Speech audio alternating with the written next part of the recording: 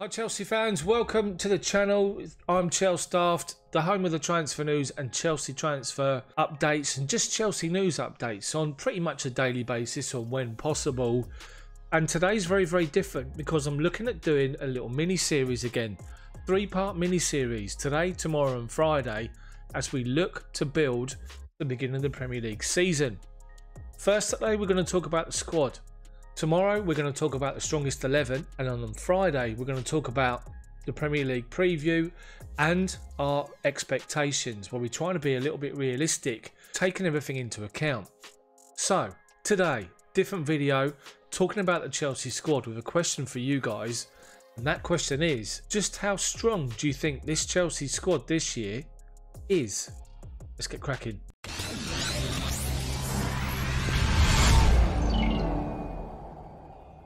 But if you look at how we finished the season with the FA Cup final and the team, the squad, we all knew that there was holes. We all knew that there was room for improvement. We all knew that Frank and the board had to go out and sort of, you know, try to rejuvenate the team and the squad with some signings in key areas.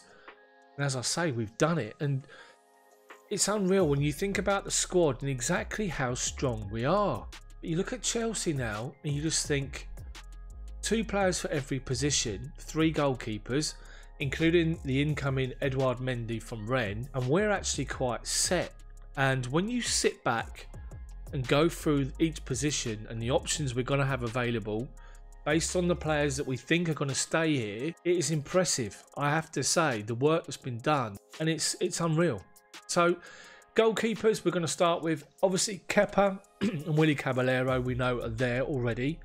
Edouard Mendy is going to come in. So those 3 will obviously battle for first team places. Kepa is under huge pressure, and Edouard Mendy will come in for a fee of around 25 million.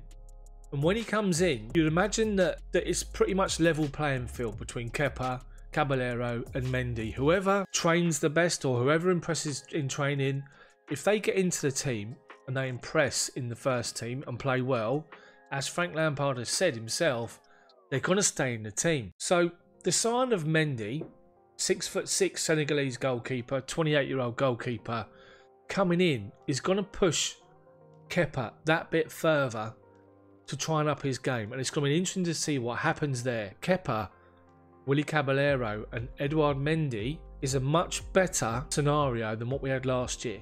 So we can all pretty much say that at right back we're set. Cesar Azpilicueta, Reece James, got to battle it out. Reece James did excellently well last year, made that position his own. If anything, forced Azpi across to left back, where we all know Emerson Palmieri, who won't be here next season, and Marcos Alonso were trying to battle for that position and end up losing out to Azpi. Emerson's going to go, and we all knew that we needed a left back. And Chelsea's gone out there, and we kept hearing and kept reading Ben Chilwell was the #1 target. And then you're talking about Leicester and Brendan Rodgers saying not going to let him go. We got that deal done. So Ben Chilwell comes in and immediately looks better. Looks much better at left back with him and Alonso battling it out for that start, with Chilwell expected to be the #1, forcing Alonso to up his game, especially defensively. But Alonso probably will still get his chances now and again when we revert to a back 3. So the issue we had at left back has been solved. A lot of people are still saying jury's out as far as Ben Chilwell is concerned, but for me, it's an improvement on Emerson Palmieri and Alonso defensively. So Chilwell will be the #1. We've solved that particular issue. So right back we're set, left back we're set. In the middle of the back 4, the centre backs is where there was a problem.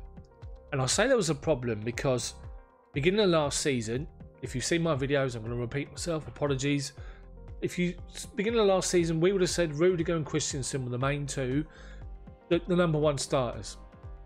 By the time the season finished, we're probably saying Tomori, whatever happened to him, and we all know he's going to go out on loan to Everton. But something happened to him last season, which we don't know, but something happened and he was out the side. But when you finish the season, you're saying that Zuma and Tomori were the better 2 because they played beginning of the season, they had a great combination, and it was good and they did well, they impressed. As I say, something happened.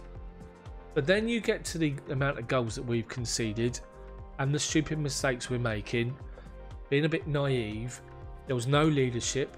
We just were lacking in that area.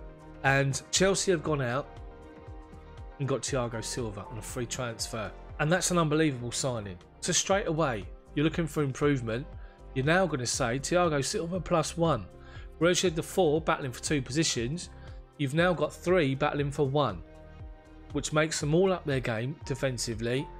And their levels in training to get in and play next to Thiago Silva.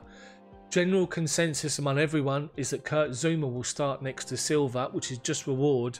Zouma played well last year. You have to give him some credit. I still think that Tomori's up there ahead of Rudiger and Christensen, but he's going to Everton.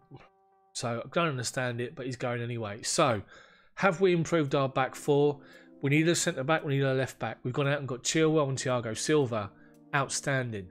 So if you think about like a back 4, for example, you're saying Chilwell, Silva, Zouma, Azpilicueta. Look at the backups. Alonso, Rudiger, Christensen, Reece James. Strong. Into our midfield now. The central midfield area. And with N'Golo Kanté hopefully being fit, Ruben Loftus-Cheek being fit and no injury problems this season, those 2 are already a bonus. Mateo Kovacic was arguably the biggest bonus in that midfield position with his performances last season, voted as player of the season, and rightly so. Then you've got Ross Barkley on the peripheral and could go before the end of the transfer window. Billy Gilmore, obviously recovering from his operation. He's away from the first team. He might come and feature in a few cup games, but he's one for the future. Then you've got Jorginho. Jorginho, unsure what's going to happen with him, if he's going to go back to Italy, if he's going to be sold. It's still up in the air at the moment, but Jorginho's in there. Then you've also got Mason Mount. And we know how flexible Mason Mount is. He can play in the middle midfield, he can play high and wide, he can play as a number 10. And of course you've now got Kai Havertz involved as well. So you're looking at our midfield, straight away you're saying Kai Havertz is a marked improvement on Ross Barkley, for example. Mason Mount's there, those 2 to battle for a position either deep in midfield or number 10s.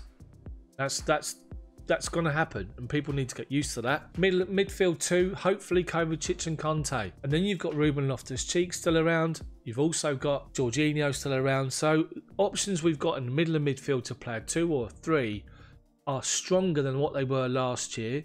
Hopefully, as I say, with the inclusion of Loftus-Cheek and N'Golo Kanté.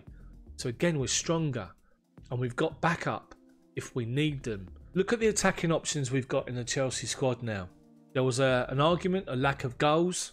Obviously, we conceded a lot of goals, but a lack of goals and creativity. Once Christian Pulisic was out injured, we really missed him. Prove it when he come back in, was outstanding. And you then add Hakim Ziyech to that, the creator, that wand of a left foot that he's got. Then you look at Timo Werner, who's going to be looking to get in behind with his pace, with his goal scoring ability. As I say, Pulisic. Then you've got Callum Hudson-Odoi. You've got Mason Mount and Kai Havertz supporting as number 10s, if required, along with Tammy Abraham and Olivier Giroud up front. And the possibilities of Frank Lampard are endless. They really, really are. Such an exciting time, such an exciting squad. And by all accounts, the signings are still not over, with more and more reports that Declan Rice is the final piece of the jigsaw. Guess we have to wait and see. The window's open until the 5th of October. We'll give it a few weeks and see what happens. We are looking so strong as a squad this season, and it's exciting to see what we can achieve. So make sure you stay tuned tomorrow, where we try to piece together the strongest possible 11 for Chelsea for the most part of the season, this coming season. As I say, exciting signings, exciting squad, exciting season.